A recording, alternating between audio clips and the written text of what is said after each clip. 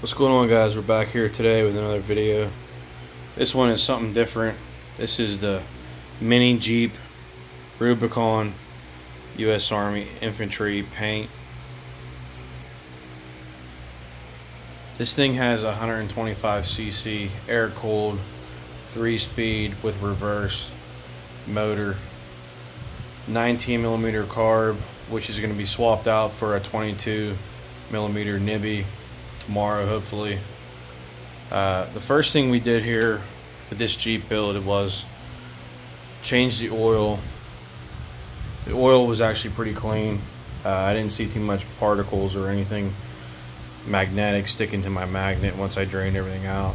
It wasn't black, it wasn't discolored anyway. So that's a thumbs up for the first oil change. And checked over some bolts. I didn't see anything too loose at all, but this was given to us by her grandfather as a gift, and it's for the kids mostly, but it's still pretty fun for adults to drive in. Has plenty of power for two adults to sit in here and go about 30 miles an hour tops out at. And as you can see, we added two light pods to the right and left fender. Very simple setup. I'm still not done with it yet. Very bright compared to the halogen bulbs that are in this model. This is the front facing motor. I saw there was a mid rear engine, and I heard they have better torque and a lot smaller sprocket and chain, so you also get a bigger gas tank with those models. But this model's pretty cool. Like I said, it was given to me, so it is what it is, and I'm thankful for it. And it's pretty sweet. It's fun to ride. Kids love riding this thing. Like I said, it goes about 30 miles an hour top speed, downhill maybe 35, but it's got 3 speeds, and it's got an indicator, neutral, first, second, and third, and there's reverse, and we added a tach, also an hour meter. This isn't as accurate as I thought it would be, but there was already 4 hours on this meter when I stuck it on here. It's got a little backlight display. So I'm thinking there's about an hour and a half, maybe 2 hours tops on this thing. I did the first oil change, so we got the folding seat. Got the gas tank. I never tried to fill this up with anything, but it does unscrew. I'm sure it can hold something, but I think it's more like a decorative piece than anything. You got the spare tire in the back, complete wheel. Nice knobby tread on here. Nice suspension. It's adjustable. I don't know how adjustable, but I'm sure you can adjust it. It's got 3 disc brakes on it. It's an auto clutch, so there's no actual clutch. You just jam it in gear, downshift, let off the gas. It's not 4-wheel drive, which is kind of a bummer, but it's still cool. We'll pop the hood here.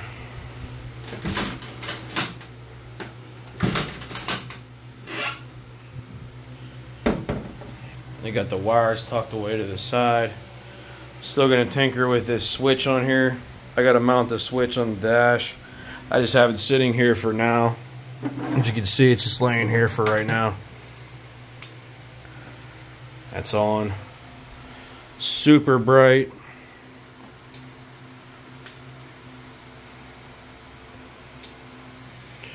We're gonna drill a hole in here, put a rubber plug, have the switch mounted right here in the dash.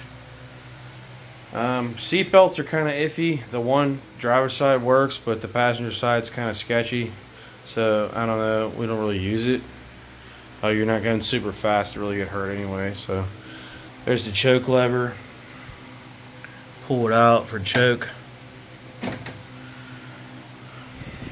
Switches, horn. Gas tank, I think it's like a gallon.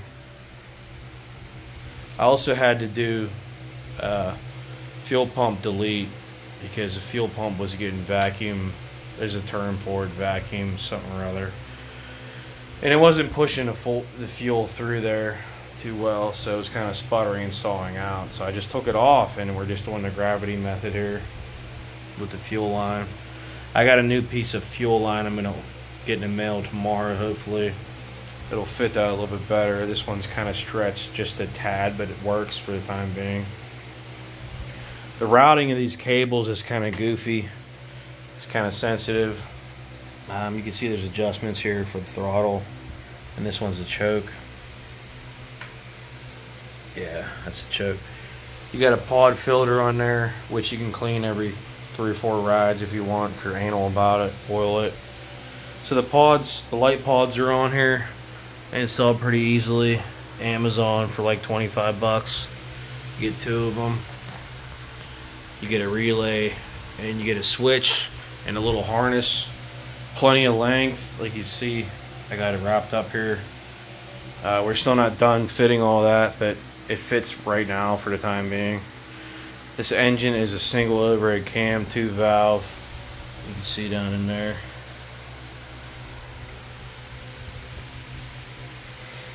Pretty cool little buggy. Brake lights do come on when you press the pedal. It does have turn signals left and right. Has a horn, has no high beams, has low beams. But you can see turn signals, front and rear. Turn on the brake pedal. Brakes light up pretty good.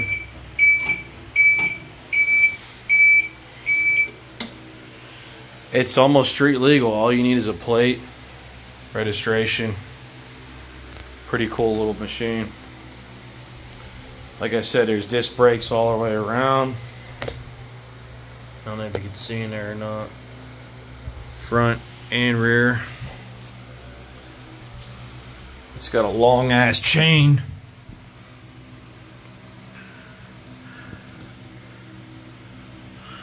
I don't know what size chain that is. It's long as hell though, because it's got to go all the way to the rear, because this isn't a rear engine model. But so far so good with this thing. I want to take it up camp, take it off road a little bit in the woods. You got a key ignition here. I got a little tag on there. Yeah, like I said, all I got left to do is to really drill a hole in the dash, stick that light switch on there, install the Nibby 22mm carb, which should be here tomorrow. This actual windshield folds down. You can see there's screws here to loosen everything. It does vibrate quite a bit, as you could imagine. But yeah, pretty sweet little buggy. Lights are super bright. I'll get a video here of them on.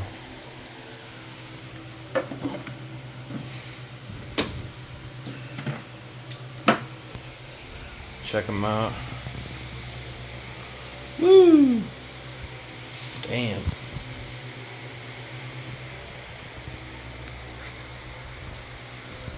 Yeah, pretty cool. Tail lights.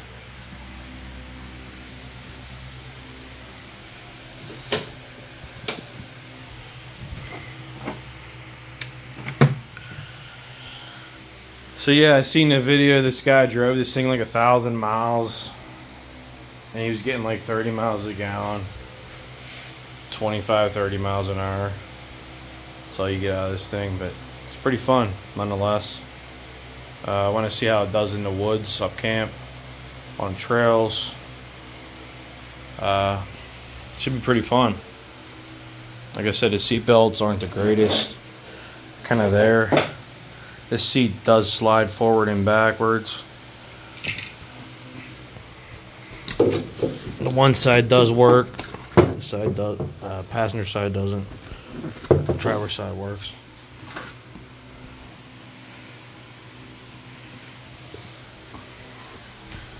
So that's the Mini Jeep Rubicon U.S. Army Edition. Light pod. Got the 22mm carb coming soon from Nibby. And that should be it. I don't know what else we can do to this thing. A couple cool little add-ons, I'm pretty sure. There's a group on Facebook that talks about all the shit they do.